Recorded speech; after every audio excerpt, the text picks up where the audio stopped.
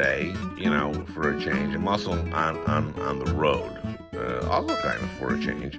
But I do have an important one, and it also for a change today, and not the indictment, which is very important. But I knew that was going to happen because Trump told us it was going to happen.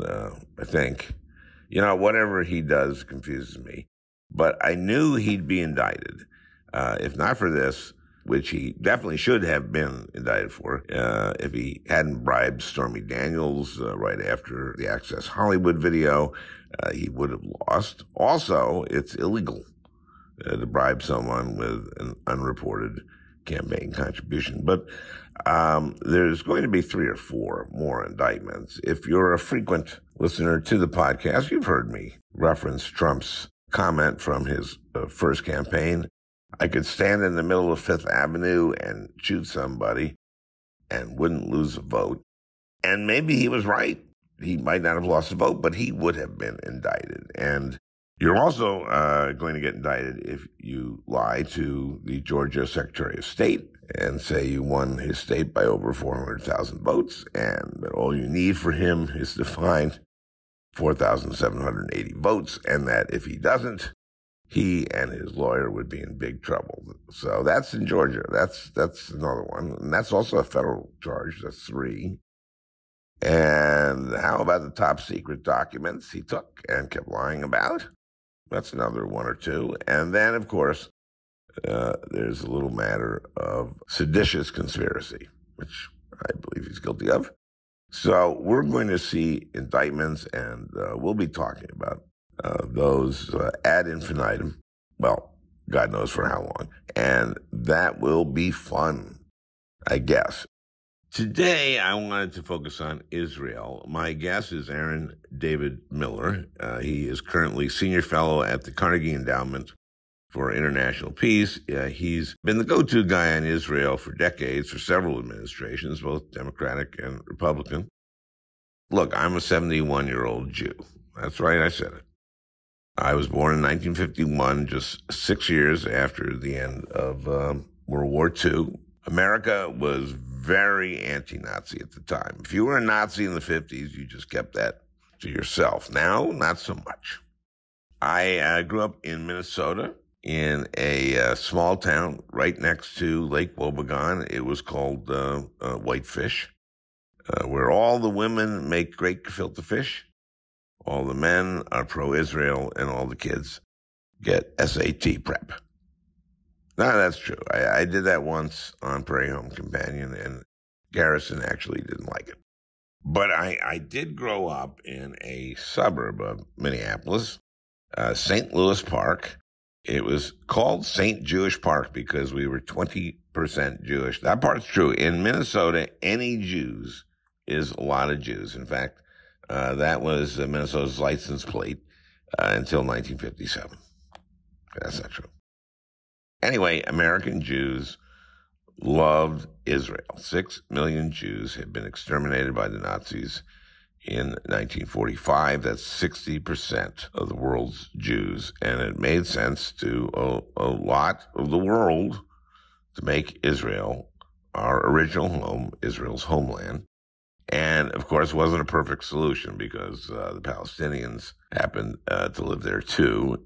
So there were some wars, some brokered peace.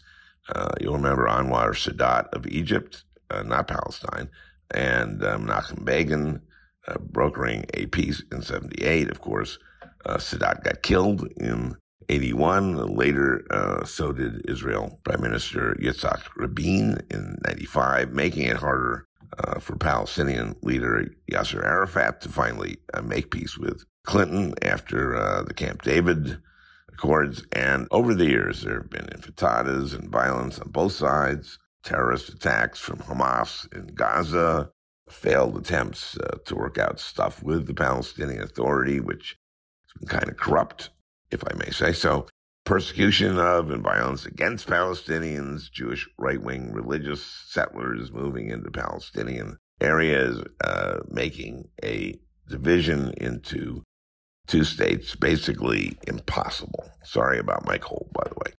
I, of course, was in the Senate for a number of years, and during that time, things seemed to get just worse and worse. And I have to say that Netanyahu has been a malefactor in all of this. I remember in 2012, they had an AIPAC dinner in D.C. It seemed everybody in Congress went to that, both sides. And I was at a front table, and Mitch McConnell stated something that I had never heard before, which was he was trying to drive a wedge between Democrats and Republicans on Israel. And I always thought that one thing that made Israel stronger was that it was nonpartisan. And at this point, everything started deteriorating. One of the selling points on Israel is that it is the sole democracy in the Middle East. But Netanyahu is throwing that away. The radical conservatives in Israel that have formed a government with Netanyahu as prime minister is now leading Israel off a cliff. The United States has three branches of government: the legislative, the executive, and the judiciary. Israel just has a legislative, the Knesset, and like any parliamentarian government, no executive. The prime minister, Netanyahu, is the head of the government, and he appoints the other ministers. So that leaves the judiciary, and Netanyahu wants the Knesset to have full power to hire and fire new members of the Israeli Supreme Court, which makes it not independent.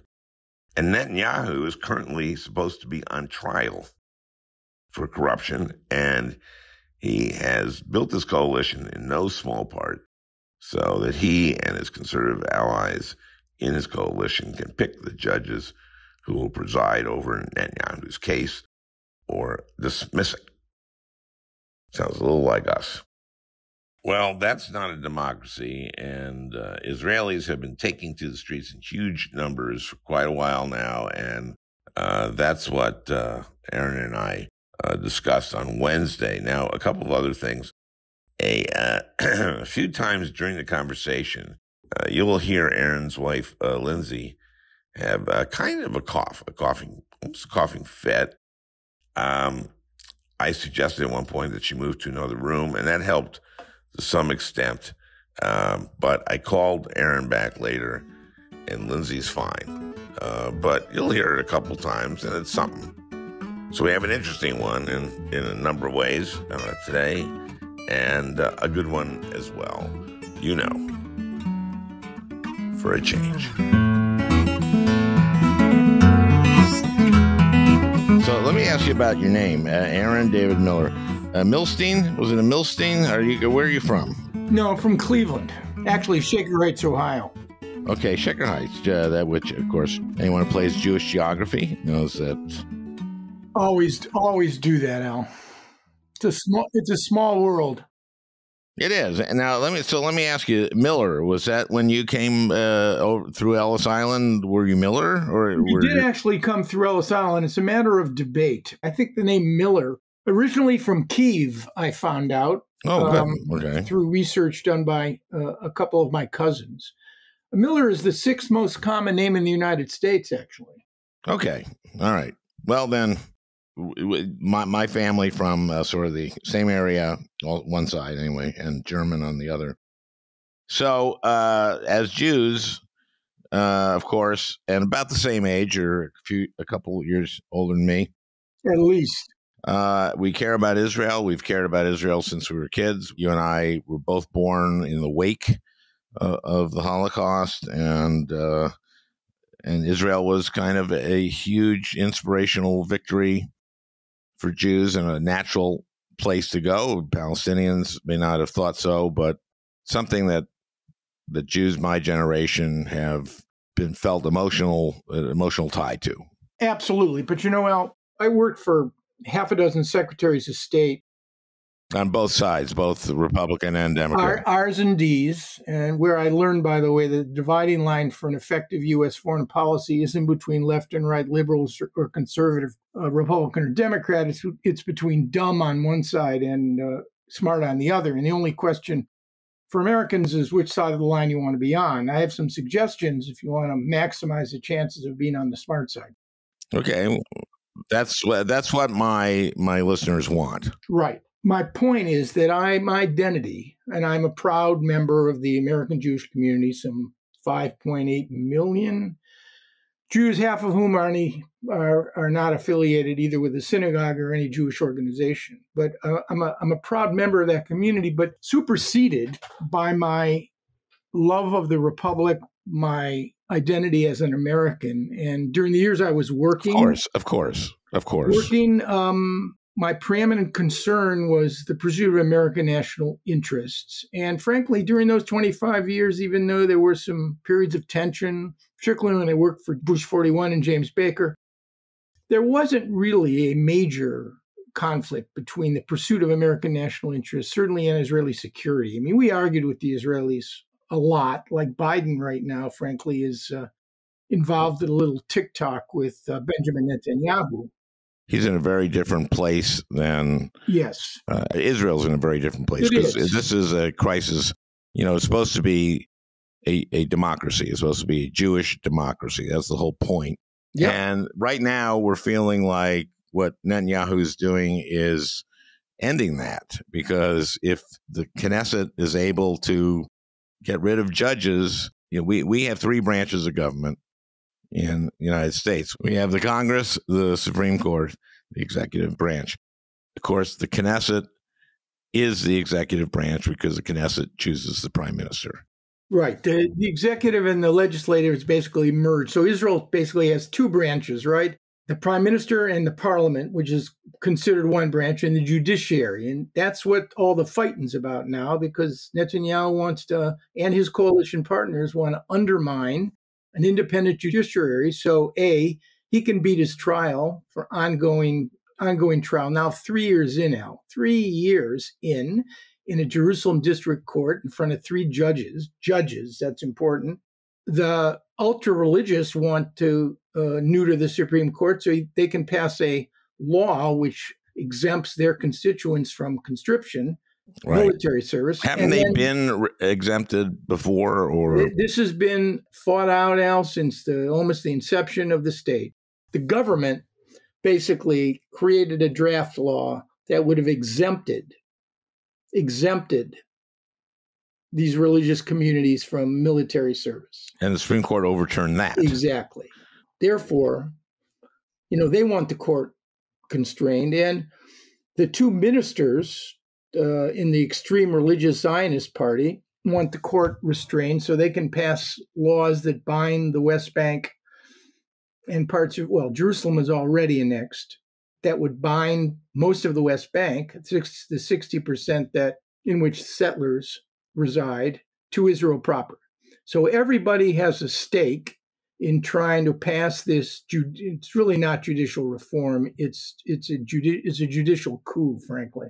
So it would take a two-branch government, the court and the Knesset, which is the parliament, which selects the prime minister, and make it a one-branch government, which would just be the Knesset, which chooses the prime minister. Well, it's not going to abolish the courts. It'll just fundamentally restrict their right to overturn laws, and it would give to the government the edge in appointing judges, which is really, really important. It would, and also give the Knesset the right to fire judges, right? Isn't that what's going on now? It accords to the Knesset extraordinary powers over the judiciary, but it's the selection of the jurists that really, I think. So if you have that power, if the Knesset has that power and can at any time fire, this isn't like our Supreme Court where you pick someone, they're there. And they can't be fired. This would be a very, very, very different. This is, to me, the Knesset and the prime minister control the Supreme Court in a way that makes it the Supreme Court powerless, essentially. Yeah, on major issues of importance to the government. Remember, you have 120 seats in the Knesset. All you really need for a majority is 61. Netanyahu has 64, so he has a comfortable margin. Right. Now, when did this happen in your judgment, where we went from what I thought was going to be a two-state solution where you're going to have a Jewish state, a democracy called Israel, and you're going to have a Palestinian state, hopefully also a democracy, and they would live side by side in peace. That was quite a vision, while. Al. That was a vision. I have to say, having been involved in these negotiations from the mid 80s until 2003, when I left the George W. Bush administration, that was a vision, Al. We've never, ever, in the course of the last 25 years, ever come what you and I, normal humans, would consider literally being close to closing a deal that would allow the end state that you just outlined to become a reality. We've never been there. There's been aspirations, there have been hopes on certain issues, there's been some progress.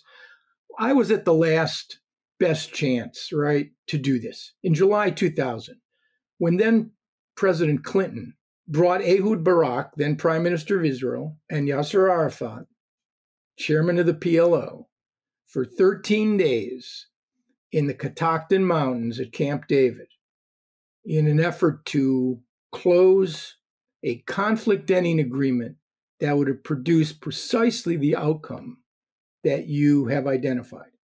And that summit, in my judgment, ill-advised, ill-prepared, ill-conceived, with the best of intentions. We all recommended to the president that he go, despite my personal misgivings that he could succeed. He wanted to do this before the end of his term. He loved Rabin. He writes in his memoirs that he loved Rabin as he had loved no man. And King Hussein died of cancer in 1999. So he had Rabin on one shoulder and King Hussein on the other, both whispering to him, you got to do this. You got to do this. You care about this. And Clinton tried. I'll give him that. But the gaps on the core issues, Al, Jerusalem, borders, security, refugees, and ultimately the end of conflict, the gaps on those issues in July 2000 were as wide as the Grand Canyon. And in September of that year, after the summit failed, the late Prime Minister Ariel Sharon decides that he's going to go visit the Temple Mount, the Haram al-Sharif, the noble enclosure for the Muslims, the Temple Mount, the Har Habayit, right, where the remains of both of the Jewish temples reside. He went up there with hundreds of police and supporters. And Mr. Arafat, who felt he had been blamed for the collapse of the summit, decides he's going to loose the tiger, the Palestinian tiger of violence. And that tiger has never been put back into the cage. The Israeli-Palestinian relationship, Al, has not recovered 23 years later. So that's the moment. That was what I would call, The last hope. The last best chance. But the gaps are too big, Al, the mistrust too profound, the politics on both sides, just not right. And right now, it's a mess. My question is, everyone's question is, what's Netanyahu going to do? Because again, this goes down to the fact that he's indicted on 3 counts or something? Yeah, bribery, fraud, and breach of trust. Okay, that sounds pretty serious. Yeah. And this has been going on for 3 years? How does that happen? Well, the judicial system in Israel is in need of reform. I mean, they haven't even begun to call, the prosecution, defense hasn't even begun to call the numbers of witnesses after 3 years. 3 years. Yep. Okay, why? Why is that? That can't possibly be. I know what I don't know, even though I'm in a hurry to find out. I couldn't tell you why that trial has taken 3 years. It's the number of witnesses. It's the complexity of the charges in the case. It's the timeouts and the breaks that the judges take. I think the judges actually are on a month sort of vacation now. Jesus. And, there is precedent. Ehud Olmert, former Prime Minister of Israel, took 6 years, Al, to convict him. And he served 16 months in the can. So if this trial ever concludes and Netanyahu doesn't figure out a way to immunize himself and use his Knesset majority to get a get out of jail free card. And a lot of people think that that's Yeah, what this is all about. And I would be one of those people who think that's part of the reason he's pressing for this. Okay, so recently we've had these huge demonstrations. How big have they been? Where have they been? How long have people been there? Yeah, I'll have to tell you, I'm 74, right? So Israel turned 75.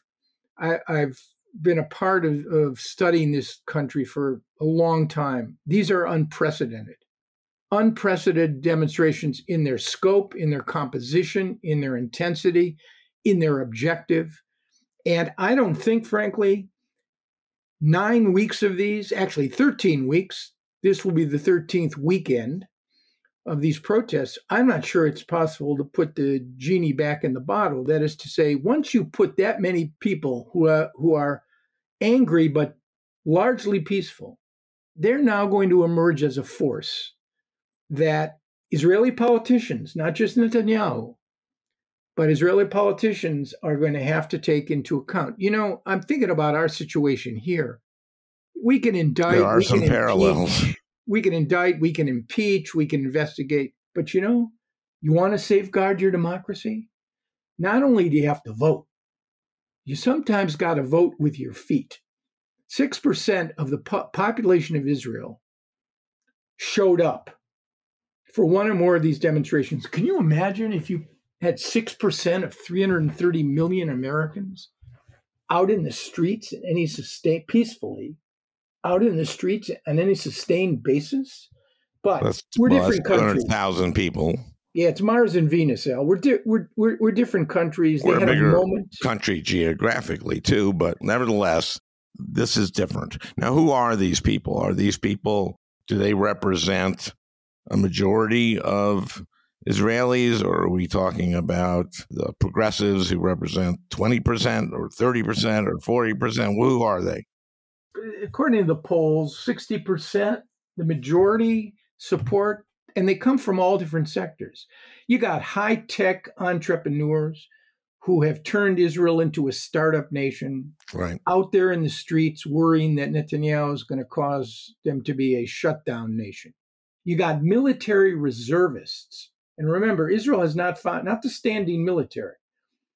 The Israeli military functions on the basis of its reserves, particularly Air Force and intelligence.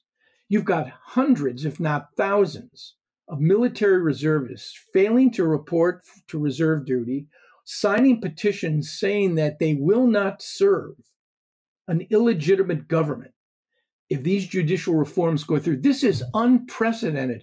The Israeli Defense Forces, still the most cherished and most well-respected institution in the state, they've now opened up, Netanyahu has opened up a real problem in terms of military readiness and social cohesion. You have religious Jews, some of whom are from settlements, showing up to support. And you've got a large group of secular Israelis representing various economic and social classes. I would largely argue it's the middle and upper middle class out there in the streets. What I kind of was asking was, is this group different electorally? Are they big enough? Are they sufficient to, in the next election, get rid of this guy? Well, the polls now suggest that Likud, which is the largest party in the coalition. That's his party, right? Netanyahu's party. Yeah. Largest in the coalition, would suffer a significant defeat if elections were held today. Now, that's today. So, yes. But all these are coalition governments. So even if Likud suffered a big defeat, could he be at the top of a government? So they're not directly electing the prime minister. So in order to govern in Israel, and remember, Alan, in the last election, there was only a 30,000 vote differential between the pro-Netanyahu bloc and the anti-Netanyahu bloc. But that's irrelevant because the pro-Netanyahu bloc has more common partners. It's a more homogenous coalition. It's the Likud plus the religious parties plus the religious Zionists. And the center left is much more a hodgepodge. So they were able to form a government, the right. So my question is this changing things? It could, but I think that's the headline, Al. We really don't know what the trend lines are. And how does an election get called? Who has to do that? The majority? Well, if the government collapses and the prime minister loses his majority, if that should happen, then you'd have an election probably within 3 months. The governments go to term in 4 years. The average length of an Israeli government since independence is 1.8 years. This government's been up and running for three months. So I don't think it's going to collapse anytime soon. Even with this in the street. Al, you know politics. In Israel, you get a nice car, you get a big office, you get a budget. Once you're a minister, once the government's formed, there's really a lot of inertia behind this. They really don't want to give up their perks. And the religious parties, the ones who are getting tremendous subsidies for the support of their religious schools and the yeshivot, definitely don't want to leave the coalition. So I suspect this government may be around for a while.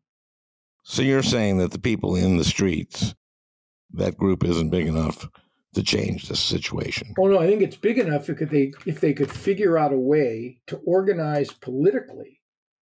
But you need an election for that, and you need a leader. You need an Israeli who could command the respect and the attention of this particular group of humans. Benny Gantz, a former minister of defense, who was prime minister, as you know, in the last government, his poll numbers have gone way, way up. He's been in the forefront of these demonstrators. And, if elections were held today, I suspect Gantz would be able to form a government. So how does an election get called? You got to collapse this government. And in order to do that, out of the 64 seats, somebody's got to desert. You've got to lose 5. And it's like what Sam Adams, our own revolutionary founder, said. We're in reference to the British, where they're going to hang together or hang separately. That's the mentality of the coalition right now. They're besieged. Netanyahu will do a lot. He'll pay a lot, and that's another problem in order to keep this coalition together. Well, when did Israel move to the right? And was it, as you're kind of suggesting, when the Palestinians did not show good faith? It's more complicated than that. It's of not course one it is. Well, right. No, I mean, look, hey, Al, I'd like, there's a compelling case. Look, I'll tell you how you can look at this. You can root for one side or the other, right? Mm-hmm. You can do that. I like to root for both sides. Right, exactly. And the point is, this is a conflict in which two national movements, one has a state, one is seeking to become a state, has a lot of legitimate needs and requirements which need to be reconciled. It's easy to cast this as a morality play, where the forces of goodness, depending on who you like, versus the forces of evil, badness, on the other hand. But that gets you nowhere. Well, that's a morality play, but if you can't agree on who's good and who's bad, to what extent do very wealthy Arab countries, say Saudi Arabia, to what extent have they played a negative role? I mean, couldn't they have been all these years helping Palestinians prosper and making this all more possible? Yeah, the Arab states exploited the Palestinians, not so much the Saudis, but the states that shared contiguous borders with Israel, Lebanon, Syria, Jordan, and Egypt, all wanted to control the Palestinian issue. Except that those countries, especially Egypt and Jordan, have come to peace agreements for quite some time now. Right. Jordan in 94, full treaty of peace. Egypt in 79, full treaty of peace. Syria, endless negotiations, no agreement. Lebanon, too weak, too much under the influence of Syria, and now under Hezbollah. Even though interestingly enough, the Lebanese and the Israelis have concluded an intriguing gas sharing offshore gas sharing agreement. And Hezbollah bought onto that. But that's largely because I Lebanon. think someone in your house is choking. Someone in my house is choking. I hope not. But if she's choking, she should probably go into another room. It would be interesting, though, on the Al Franken podcast to get someone choking to death in the background. I had to tell Lindsay she's got to move. Okay, She's tell gonna Lindsay. cough. Yeah, she could go into the quiet room. So when the Palestinians invade your house, that's where she goes. We've had all kinds of secret negotiations here, Al. Okay. Seriously, Okay. trust me. Okay. Well, Lindsay in out of harm's way, or Well, Lindsay is painting now in the kitchen. Oh, is that kind of painting where you cough on the on the canvas? And no, that's it's part of the art? watercoloring. Okay. Right, watercoloring. I see. Okay. Well, good luck on that one. Okay. Now, before Lindsay got in her coughing jag, what were we talking about? You were asking me, couldn't the Arab states have somehow found a way to fix, solve, support, do something to so that the situation in the Palestinian areas would be better? My answer was that you have to separate out the 4 states that share contiguous borders with Israel. Those are the conflict states, right? Jordan, Egypt, Syria, and Lebanon. Jordan and Egypt now have full treaties of peace with Israel. And for a really long time. So we're really talking about Lebanon, which is weak, and Syria, which is Syria. Right. But during the entire period before these treaties were reached, Egypt and Jordan, in their own way, then Syria and Lebanon, sought to control the Palestinian national movement for 2 reasons. Number one, their populations were very pro-Palestinian, and that issue resonated deeply and widely in the Arab world. And number 2, when the PLO was created in the late 60s, these Arab states feared, rightly, that the PLO would drag them into an unwanted war with Israel. So they wanted to control the Palestinian national movement and to use, even though there was a lot of genuine sympathy for the misery and suffering of the Palestinians, they wanted to control the Palestinian national movement. So that made them very ambivalent. The Gulf states. Yes, those are the ones because when you're talking about poverty and misery, and you're talking about monarchs there that have crazy amounts of hundreds of billions of dollars. And if they are interested in peace, if they're interested in helping their Arab brethren, you'd think they would have done. I mean, Jews ask this all the time in America, right? Isn't this the big? I'm not being. But here's the deal, Al. Asking an original question, right? But and the Qataris and the Saudis and the Emiratis, the UAE and the Kuwaitis have all given at various times in various amounts to help ease Palestinian conditions. But the reality is, you can't buy your way out of this conflict. Believe me, if we could have paid, or the international community could have figured out a way to write a check that would somehow solve the problem, it would have been solved. But it's not a financial problem. It's not even an economic problem. Well, isn't part of it, though, exacerbating conditions for folks that make them angry? Of course, if you put people in refugee camps and you deny them the right to return, either to Israel proper or to the West Bank and Gaza in some putative Palestinian state, there's no question about it. Okay, that involves a right to return, and that's not money. The right to return is an. But you see what I'm saying? There was no way the UAE, Saudi Arabia, Kuwait, these countries didn't go like, you know what, we like that there's a conflict. We don't want this to be settled. We want this there. We don't want to help settle this by using this tremendous amount of oil money that we have and making lives easier for Palestinians and making them less bitter at Israel because their conditions aren't as bad. I mean, I'm asking, I think, a pretty common logical question, right? Yeah, I mean, And what is the answer to that? I mean, the answer is that the Arab states, I think, yes, until the Egyptian-Jordanian peace treaties were signed. And remember, those are in a 70-year conflict. Let's just assume as a starting point. And It's still like 50 years ago. Egypt was like 50 years ago or 48 years ago or something. Right. But until 1979, those were critically important years from 48 to 79. And remember, Egypt was at war with Israel. I understand. And regained Sinai, and the Syrians were at war with Israel and failed to gain control of Golan Heights. And the Jordanians had a huge stake in trying to maintain influence in the West Bank because the vast majority of the Jordanian population were Palestinians, not Jordanians.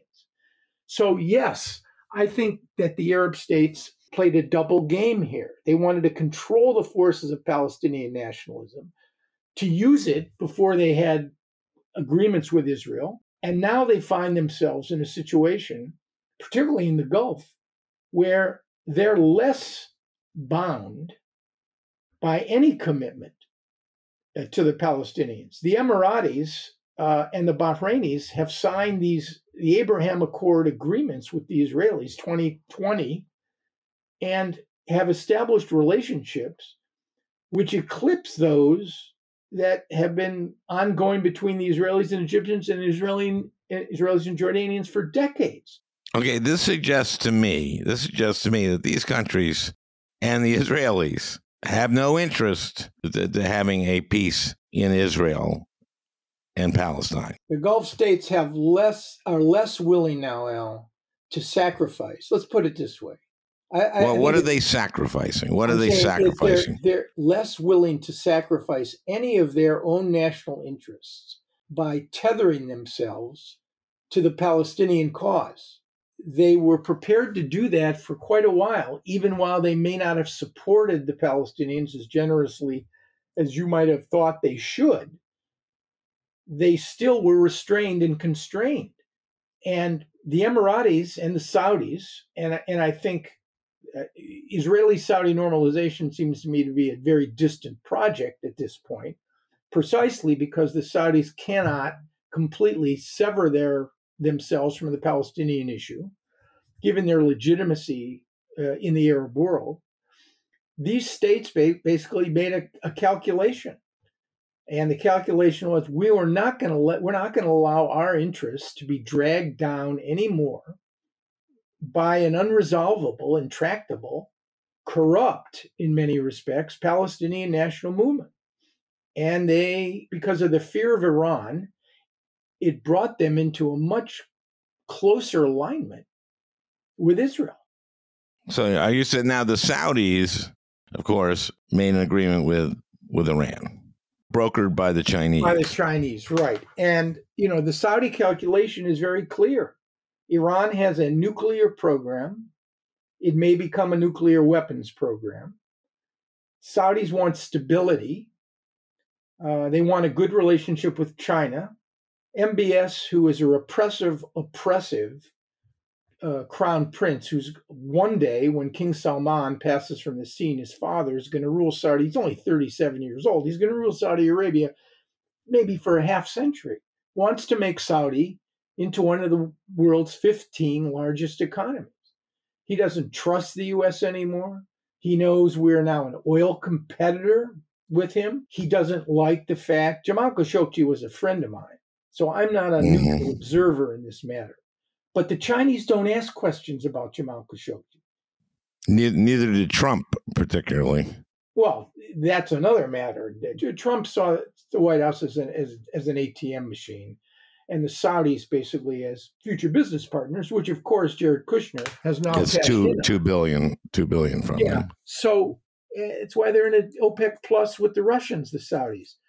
Putin doesn't ask questions about human rights, and neither does President Xi. We have a Congress which correctly and understandably has questions about American-Saudi relations, pushes human rights and Saudi policies in Yemen, which they must push. And we have values. So all this is bleak. It looks like an Israeli-Palestinian agreement. We're as far away from it as we've ever been. I would say if we could be farther away than we've ever been, and then add a few light years to that, yeah. That's the reality. And, Al, here's the thing. I lived working with three illusions. Illusion number one was that there was a solution to the Israeli-Palestinian problem. Illusion number two was that the only way this solution could be found was through negotiations. And illusion number three was that the U.S. could produce it. And while I still believe in all of those propositions, I've tethered them to a lot of reality, which has intruded. Well, if there are illusions, then the tethering to reality has disillusioned you about those possibilities. But look, I'm not cynical. I'm not a pessimist. I got two grown kids. I'm not going to say to them, Jenny and Danny, the future of our republic is grave. We're going to go down one rabbit hole or the other. We're doomed. And I'm not going to say to them, there can't be a solution to the Israeli-Palestinian conflict that meets the needs of both sides. Well, couldn't you tell them the Israeli-Palestinian resolution is doomed, but America is in great shape? Would that make them feel better? No, I could say to them the following. I could say, you want to have a chance to solve this problem, you need three things. And you can take this to the bank. I've been preaching this since I left government. It's annoyingly negative, but it's real. Number one, you need leaders. You need leaders on both sides who are not prisoners of their ideologies or their politics. I'm talking about Israeli-Palestinian leaders. You do not have them. All right? Okay, you don't have leaders on both sides. Okay. Number two, you need a sense of ownership. Every breakthrough in this conflict was achieved initially without the presence of the United States. You need the Israelis and Palestinians to care more about this problem than the old phrase in the history of the world, nobody ever washed a rental car. You know that? That's a profound piece of philosophy, Al, because why don't people wash rental cars? Because they care only about what they own. God, I feel like a fucking fool. Wait. I always return the thing. Oh, come on, Al. Be straight. They vacuum it out. You are an outlier. Because that's how I get it. Well, I mean, that's your credit. No, I'm lying. I'm lying to you. Of course, yes. Third, you need a mediator. You need a mediator that knows what it's doing.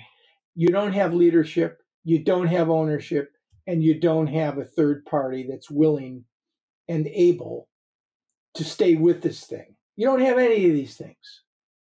Well, I mean, I would think that an American president like Biden, given the other two things, would invest himself. Yes, if he had even one of the other two things. So, but what you're saying is we do have one of the things, a mediator. What do you have? Which one do you have? The mediator. No. I said Biden would mediate if you had the other two things, and you said yeah. But the other two things have to be in place, or even one of the other two things. What you don't have even one of the other two things. I know you're saying you can't have a mediator unless you have the other two things. I hear what you're saying. It's what my bubby would call bupkis. That's what you've got. That's your grandmother would say. You got nothing. Yeah, I'm interpreting, and she'd be right for the large Gentile audience who tunes in. Right. Okay, so we're fucked. I think, yeah, and luckily for us, this is not the greatest or gravest problem that we face in this broken, angry, and dysfunctional region. We have two issues out there now. Both start with the letter I. One is called Israel, and we're not going to be able to fix that. The other one is called Iran. And if you want an issue that could plunge the Middle East into conflict, create rising oil prices and falling financial markets, I got an issue for you. How are we or anyone going to deal with the nuclear? To restrain or constrain Iran's already clear capacity to enrich enough uranium within a 12 to day to 2 week period to produce at least one nuclear weapon. Now, I'm not saying they've weaponized. I don't think they've made a decision to weaponize, but I got to tell you, I'm not sure. Okay, let me ask you, would this have been the case if Trump had not pulled out the answer, of the deal? The answer, even to those people who hated the Iran nuclear agreement, would probably have to say, no, it would not have been the case. We would have bought more time. Okay, more time. How we would have figured it out, eventually, you got me. But there'd be inspectors in there, right? Yeah, and the Iranians would have had sanctions relief. But then again, the negative about the countergate that is, why would we pay these people at a time when they're murdering their own people in the streets and they're providing drones that help Vladimir Putin kill Ukrainians? So the whole thing is just politically fraught for this administration. Those are good points. Think about it, Al. If Iran came to Biden tomorrow and said, okay, let's sign, we just want all our sanctions relief. I mean, it would be a tough decision for this administration. Is your wife coughing again, or is it? Lindsay, are you coughing again? Doesn't matter. You could make sure this is on the. I thought this one might have been. Got to be on the podcast now. It will be. It will be, Lindsay.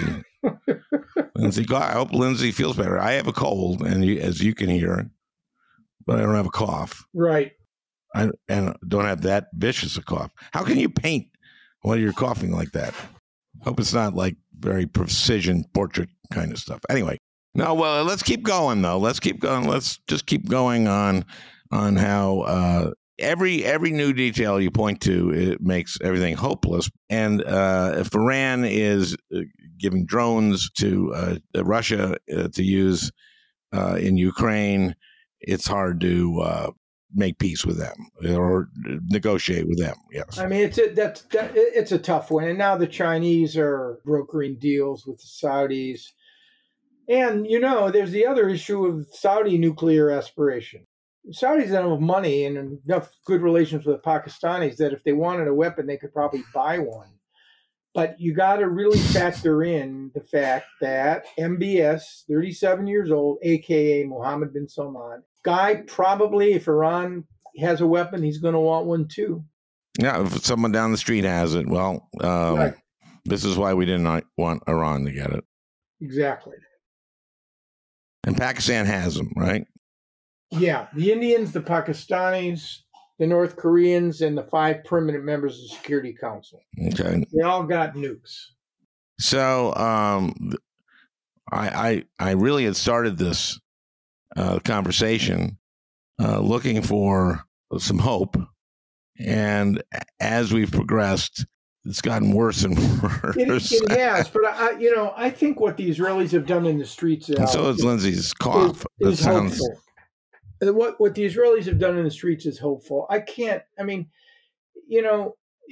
Clintons both, and I remember when the day before we went to Camp David, Bill Clinton, we briefed the president, or the week before, and I remember what he said.